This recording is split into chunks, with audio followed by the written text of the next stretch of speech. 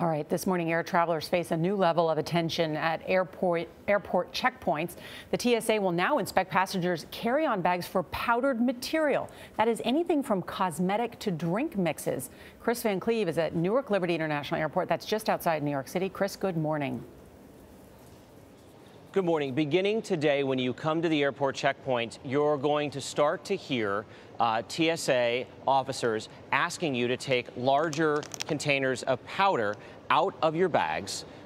Things above 350 milliliters, that's about equivalent to a can of Coke. And it's going to be just the same way you do your laptop or powders and gels. They want to give that secondary screening so they can look closer at those items. Now, the TSA is checking a range of items like powder cosmetics, baby powders, and drink mixes, even protein powder. At this point, passengers will be encouraged, but typically not required, to pack those items into their checked bags. That's really the preference here. The TSA would like to see you check them, not carry them on. Now, similar to food items, officers may also recommend even pulling smaller containers of powder out of your bag for separate screening. The new regulations are meant to reduce the chances explosive material or debilitating agent like pepper spray can get on board an airplane, but also those powders can look like explosive material on an X-ray, and that can lead to extended bag searches, which slows the line down. So bottom line, you're going to start hearing language that the TSA and airlines would prefer you to check large containers of powder,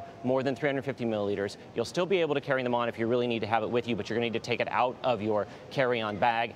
And these rules only apply in the standard lanes, not in the pre-check lanes. John? Kris, thanks.